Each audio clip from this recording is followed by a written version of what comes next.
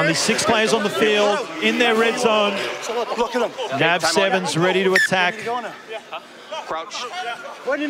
Fine. Looks like it. Just got a left hand to that in the tackle, impeding the pass. Here comes Nav. And meanwhile, NAV7's quick on the out, and it's no problem. Party Marty gets the party started here in the second half. Iosefo ducks down and extends the lead for NAV7. You get the sense that all NAV7's needed to do was win that scrum. Bring it down this short side. Draw and pass to Martin Iosefo. What a huge draw card for Nav, having a player of his caliber. An outstanding season yet again in the MLR.